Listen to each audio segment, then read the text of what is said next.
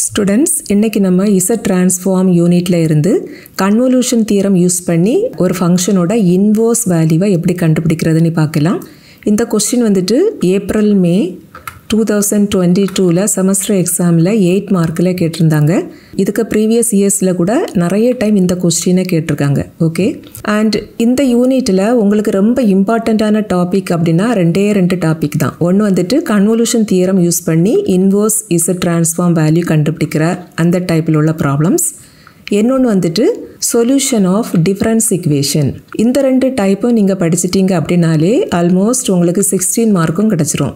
Sometimes இந்த ரெண்டு டைப்பில் உள்ள கொஸ்டினும் ஏதர் ஆர் பார்ட்லேயும் வர்றதுக்கு சான்ஸ் இருக்குது. அப்படி கேட்டாங்கன்னா கூட கண்டிப்பாக 8 மார்க்காவது உங்களுக்கு கன்ஃபார்மாக கிடச்சிரும். ஸோ கண்டிப்பாக இந்த யூனிட்ல இருந்து இந்த ரெண்டு டைப்பில் உள்ள ப்ராப்ளமும் படிச்சிருங்க. ஓகேவா? அண்ட் ஃபுல் மார்க்கும் இந்த யூனிட்ல இருந்து எடுக்கணும் அப்படின்னு நினைக்கிறவங்க இன்வர்ஸ் இசட் டிரான்ஸ்ஃபார்முக்கு கீழே வரக்கூடிய எல்லா டாப்பிக்கும் படிங்க. பிகாஸ் இந்த யூனிட்ல உங்களுக்கு Z transform and inverse Z transform அப்படி ரெண்டு பார்ட்டாக இருக்கும். இதில் ஃபர்ஸ்ட் ஆஃப் வந்துட்டு நீங்கள் படிக்க தேவையில்லை. அண்ட் இந்த ரெண்டு டாப்பிக்கும் இன்வர்ஸ் இசட் டிரான்ஸ்ஃபார்முக்கு கீழே வரக்கூடிய டைப்ஸ் தான். ஓகேவா? இப்போ நம்ம இந்த ப்ராப்ளம் சால்வ் பண்ணலாம். இங்கே வந்துட்டு நிறைய ஃபார்முலாஸ் எல்லாம் நம்ம யூஸ் பண்ண போகிறது கிடையாது. ஜஸ்ட் கன்வல்யூஷன் தியரத்துக்கு ஸ்டேட்மெண்ட் யூஸ் பண்ணுறோம். And also inverse Z transform of Z by Z minus ஏ இந்த ரிசல்ட்டும் நம்ம இங்கே யூஸ் பண்ணுவோம். மோஸ்ட்லி எல்லா ப்ராப்ளத்துலேயும் இந்த inverse Z transform of Z by Z minus ஏ இந்த ரிசல்ட்டை தான் நம்ம யூஸ் பண்ண வேண்டியிருக்கோம். ஓகேவா? அண்ட் இங்கே கொஸ்டினில் என்ன கேட்டிருக்காங்க பாருங்கள். Using convolution theorem find the inverse Z transform of this function. That is Z inverse of இந்த ஃபங்க்ஷன். இதோட வேல்யூ தான் நம்ம கண்டுபிடிக்கணும். ஃபஸ்ட்டு ஸ்டெப்பில் நம்ம என்ன செய்யணும்னா இங்கே ப்ராக்கெட்டுக்குள்ளாடி இருக்குது பாருங்கள். இந்த ஃபங்க்ஷனை ப்ராடக்ட் ஆஃப் 2 டிஃப்ரெண்ட் ஃபங்க்ஷனாக நம்ம ரீஅரேஞ்ச் பண்ணணும். அண்ட் இதில் டினாமினேட்டரை எப்போதுமே நீங்கள் எந்த ஃபார்மில் எழுதிக்கணும்னா இசட் மைனஸ் சம் கான்ஸ்டன்ட். இங்கே 2 ஃபேக்டர் இருக்குது பாருங்கள். 2 ஃபேக்டர்லேயும் இசட் மைனஸ் சம் கான்ஸ்டன்ட் அந்த ஃபார்மில் ஃபஸ்ட்டு ரீஅரேஞ்ச் பண்ணிடணும். அண்ட் இந்த ஃபஸ்ட்டு ஃபேக்டரில் பாருங்கள் இசட்டுக்கு பக்கத்தில் ஒரு நம்பர் இருக்குது 2. அண்ட் செகண்ட் ஃபேக்டரில் பாருங்கள் இசட்டுக்கு பக்கத்தில் 4ங்கிற நம்பர் இருக்குது. ஸோ நம்ம என்ன செய்ய போகிறோம் ஃபஸ்ட்டாக இந்த டினாமினேட்டரில் உள்ள ஃபஸ்ட்டு ஃபேக்டர்லேருந்து 2 அவுட் சைடில் எடுக்கணும். செகண்ட் ஃபேக்டர்லேருந்து இந்த 4 அவுட் சைடில் எடுக்கணும். ஓகேவா? இதுதான் ஃபஸ்ட்டு ஸ்டெப். மோஸ்ட்லி நிறைய ப்ராப்ளத்தில் டினாமினேட்டரில் இசட் மைனஸ் ஏ இன்டு இசட் மைனஸ் பி அந்த ஃபார்மில் தான் இருக்கும். ரொம்ப ரேராக தான் இசட்டுக்கு பக்கத்தில் வேறு ஏதாவது நம்பர்ஸ் இருக்கும். அப்படி இருந்ததுன்னா ஃபர்ஸ்ட் நீங்கள் அதை வெளியில் எடுத்துருங்க. ஓகேவா? ஸோ அப்படி வெளியில் எடுக்கிறப்ப ஃபர்ஸ்ட் ஃபேக்டரில் ரிமைனிங் என்ன இருக்கும்னா இசட் மைனஸ் 1/2 இருக்கும். தட் இஸ் எந்த நம்பரை நம்ம வெளியில் எடுத்தோமோ சேம் நம்பரை இந்த ப்ராக்கெட்டுக்குள்ளாடி இருக்கக்கூடிய டேர்மில் டிவைடும் பண்ணிடணும். அதே போல் செகண்ட் ஃபேக்டரில் 4 நம்ம வெளியில் எடுத்தோம்னா இங்கே ரிமைனிங் இசட் இருக்கும். இங்கே வந்துட்டு 1/4 இருக்கும். அண்ட் இங்கே டினாமினேட்டரில் 2 and 4 அப்படின்னு 2 நம்பர் இருக்குது. ரெண்டையும் ப்ராடக்ட் பண்ணிங்கன்னா 8ன்னு கிடைக்கும். இந்த 8ம் நியூமரேட்டரில் உள்ள 8ம் கேன்சல் ஆயிரும். அடுத்தது செகண்ட் ஸ்டெப்பாக நம்ம என்ன செய்யணும்னா இந்த ப்ராக்கெட்டுக்குள்ளாடி இருக்கக்கூடிய இந்த ஃபங்க்ஷனை 2 டிஃப்ரெண்ட் ஃபங்க்ஷனுக்கு ப்ராடக்டில் எழுதணும். தட் இஸ் இங்கே நியூமரேட்டரில் இசட் ஸ்கொயர் இருக்குது பார்த்தீங்களா? இதை வந்துட்டு இசட் இன்ட்டு இசட் அப்படின்னு எழுதிக்கலாம். ஒரு ஃபங்க்ஷனில் ஒரு இசட் எழுதிக்கணும். அடுத்த ஃபங்க்ஷனில் நியூமரேட்டரில் அடுத்த இசட் எழுதிக்கணும். தென் டினாமினேட்டரில் இங்கே 2 டிஃப்ரெண்ட் ஃபேக்டர் இருக்குது பார்த்தீங்களா? ஃபஸ்ட்டு ஃபேக்டரை ஒரு ஃபங்க்ஷனில் எழுதணும். செகண்ட் ஃபேக்டரை அடுத்த ஃபங்க்ஷனில். இப்படி 2 டிஃப்ரெண்ட் ஃபங்க்ஷனாக ப்ராடக்ட் பண்ணி வச்சுக்கணும். ஓகேவா? இப்போ இது எந்த ஃபார்மில் இருக்குதுன்னா இசட் இன்வர்ஸ் ஆஃப் இந்த first function F of Z போல் இருக்குது. அண்ட் இந்த செகண்ட் ஃபங்க்ஷன் வந்துட்டு ஜி ஆஃப் இசட் போல் இருக்குது. That is Z inverse of F of Z into G of Z அந்த ஃபார்மில் இது இருக்குது.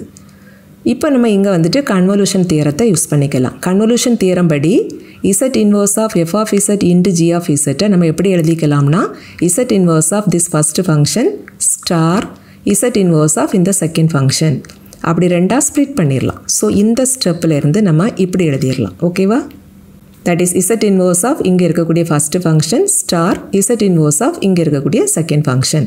அண்ட் இது வந்துட்டு இப்போ எந்த ஃபார்மில் இருக்குது பாருங்கள். Z inverse of Z by Z minus இவ்வளோ சேர்த்து ஏ போல் வச்சுக்கோங்க. தட் இஸ் இந்த ஃபார்மில் இருக்குது. And Z inverse of Z by Z minus ஏ இதோட வேல்யூ வந்துட்டு a power n. That is இங்கே என்ன வேல்யூ இருக்குதோ அதுக்கு பவர் என்.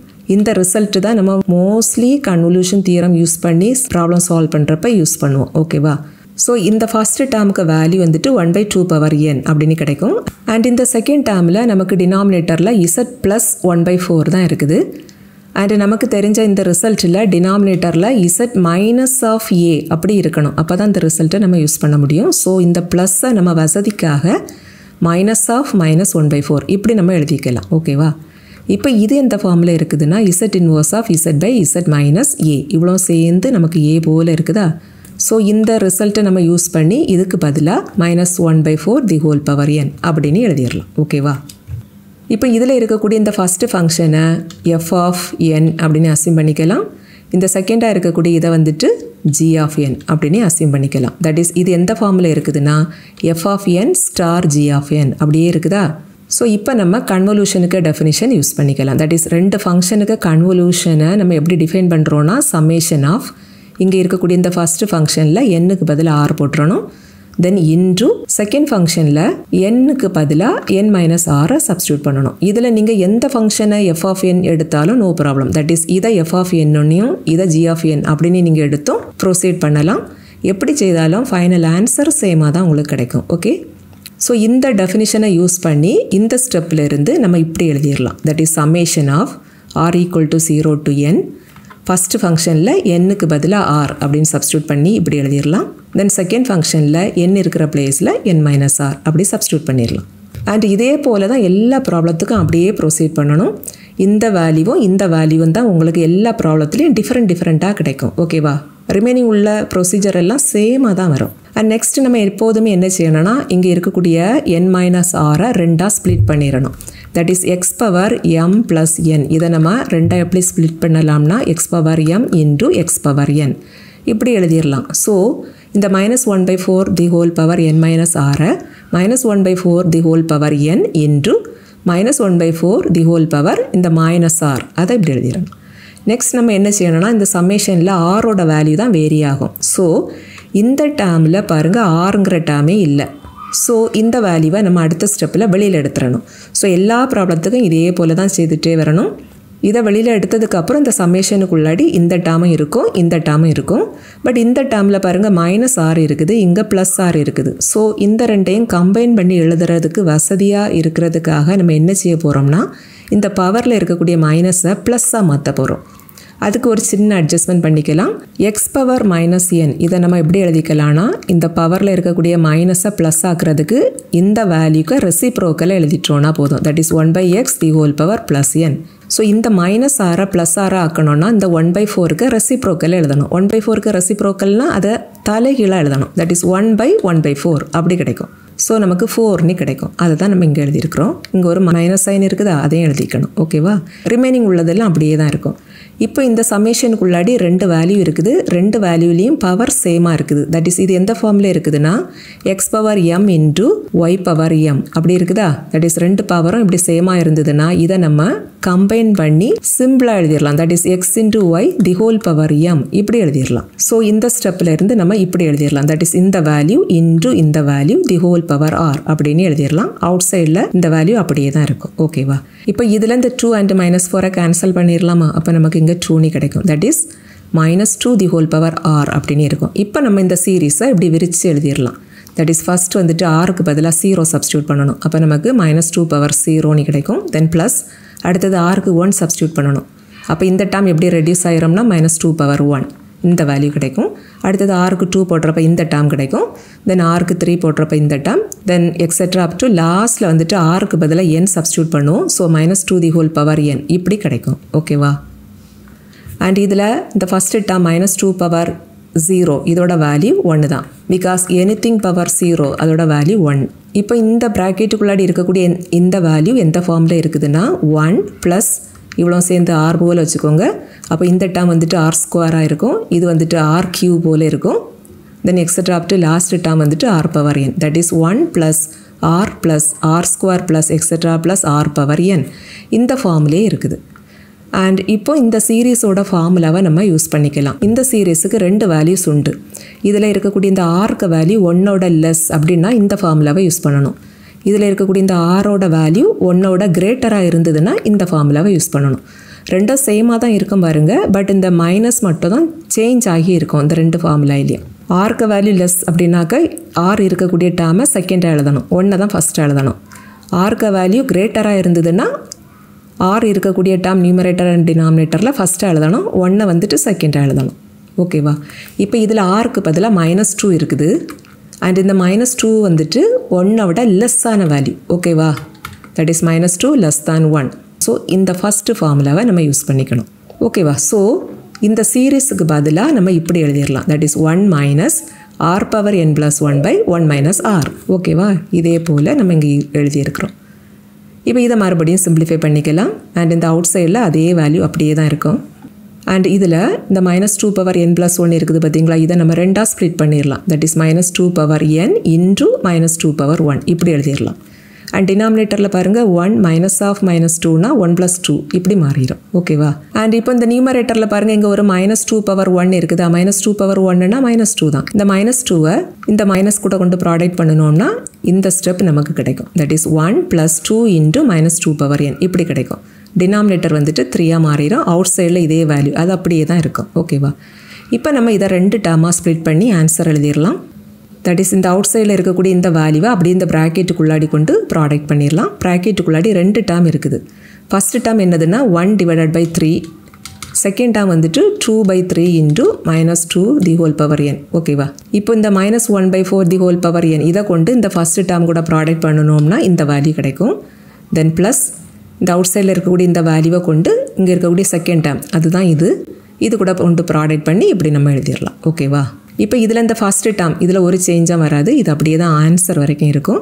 பட் செகண்ட் டேர்மை நம்ம இன்னும் கொஞ்சம் சிம்பிளிஃபை பண்ணிக்கலாம். பிகாஸ் இந்த செகண்ட் டேர்மில் 2 வேல்யூவில் பவர் n இருக்குது. ஸோ இந்த ரெண்டையும் நம்ம இப்போ கம்பைன் பண்ணி எழுதிடலாம். அண்ட் ஆல்ரெடி நம்ம பார்த்தோம் X power m into Y power m அப்படின்னாக்க X into Y the whole power m அப்படின்னு எழுதிடலாம். தட் இஸ் பவர் ரெண்டும் சேமாக இருந்ததுன்னா இந்த 2 வேல்யூவையும் ப்ராடக்ட் பண்ணி தி ஹோல் பவர் இந்த வேல்யூ அப்படி எழுதிடலாம்.